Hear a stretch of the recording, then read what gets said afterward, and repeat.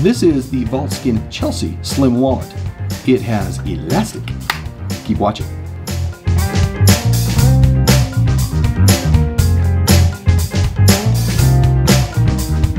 Welcome to Walletopia. Please remember to look at the notes below for the links about this wallet as well as others about this episode, and tell your friends about the channel. Now let's open up the Vaultskin Chelsea Slim Wallet. The Vaultskins all come in a very similar package. We've reviewed them before. This is the Chelsea. If we open this up, see how well we can do that here. There we go. All right. And comes a nice padded base of the box. There's tissue paper. And here is the Chelsea. It is a slim wallet. It's got an elastic pull strap, which we'll talk about. Talks about its features. Let's get a quick look at its stitching.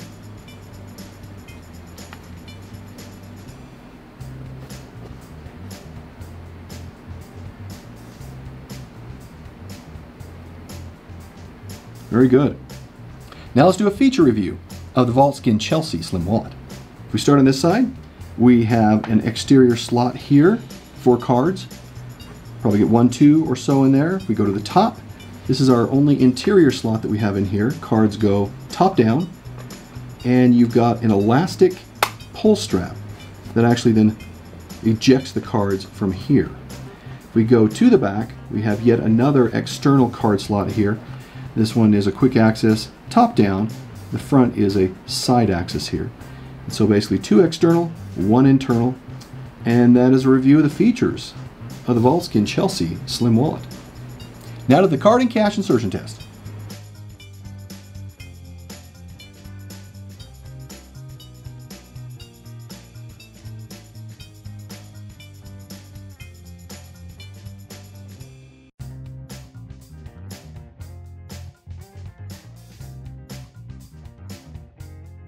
The company indicates it can hold up to 8 cards.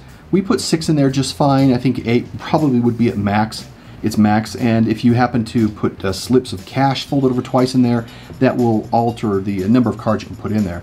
Now the quality, again, as mentioned, is this was designed in the UK and it's made in China. It is made of top grain veg tanned leather.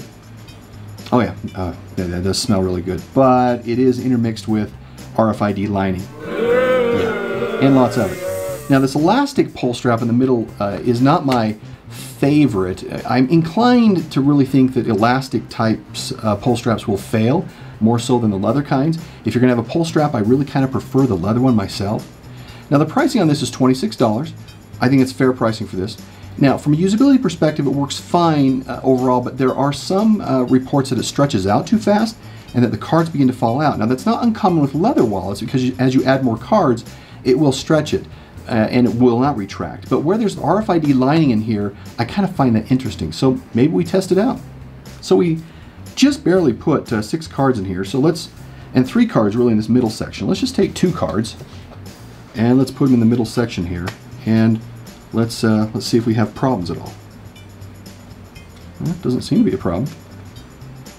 Not at all. Let's have 1 card in there. Oh yeah. 1 card seems to just fly out there without much effort at all. Wow, that's not something you'd really kind of expect, especially with it being brand new, but it's interesting nonetheless. Now it measures 4.13 by 3.38 by 0.2 inches, and the company sells wallets to fit either UK or US currency, which is very thoughtful of them.